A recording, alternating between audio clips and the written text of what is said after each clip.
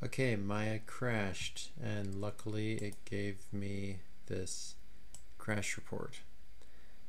If it doesn't give you this crash report, then there's not much you can do, and sometimes Maya just shuts down without creating this. But if it does create this crash report, then it should mean that there is a recovery file on your computer somewhere.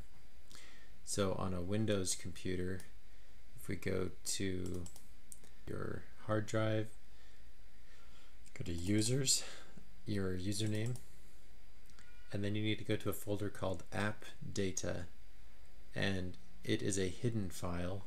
So to view that file, you have to go to view, show, hidden items, and there it is right there, app data. So click on that, click on local, and then scroll down to temp right there. And now we just need to scroll. We can sort this by date modified. Wow, there's a lot. Okay, so here, this is a Maya file, and it starts with your username, your Windows username, and then the rest of the numbers look like this is 2024 May 30th, and I don't know what 1444 means. But if I open this file, this should be my crash recovery file. So open that up.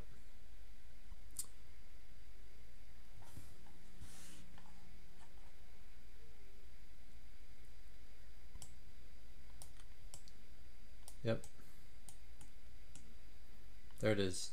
So now that I have this open, oh look, Maya crashed during the last crash session. Sometimes it puts it up here in your crash log and you can just go straight to it. So this is the one. There you go. So that was it. So I think if I would have just opened Maya, this probably would have showed up here too, but sometimes it doesn't, and then sometimes it doesn't create the crash file in the first place. And so now you can take it and just open and save over. So save scene as and go save it so you don't lose it again. If you made it this far, congratulations, you have your file back. And if not, I'm sorry, and you probably have to redo some work.